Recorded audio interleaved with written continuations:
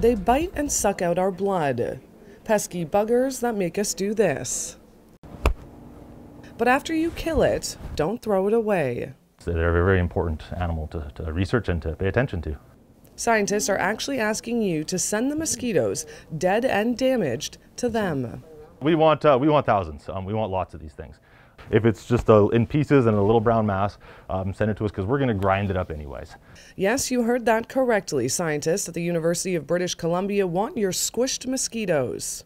If you smack a mosquito, put it in an envelope and mail it to us along with what date it was smacked on and where it was smacked on. Ideally something like go on Google Maps and get a latitude and longitude. And then we'll use genetic tools to identify what species it is. And we can then use where you collected it to try and figure out what species are where. And additionally, we can use this information to model where these distributions might change under climate change. They're trying to uncover and learn more about them. You know, BC is a big place, right? And so we're hoping particularly to get some specimens from people that are in remote and northern areas. They might not be something you want to spend a lot of time with, but this mosquito lab is home to thousands of them.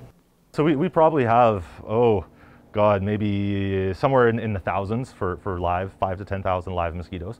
And then dead mosquitoes, we're probably looking in the realm of 1,000 to 2,000 here, and then I've got a bunch in some other places. There are many questions still flying around unanswered. And there might be areas where there's nothing to worry about now, but perhaps 40, 50 years in the future, we need to be concerned about pathogens like West Nile getting into places that it isn't currently. So if you live anywhere in BC, your trash is their treasure. Alana Kelly, Glacier Media, Vancouver.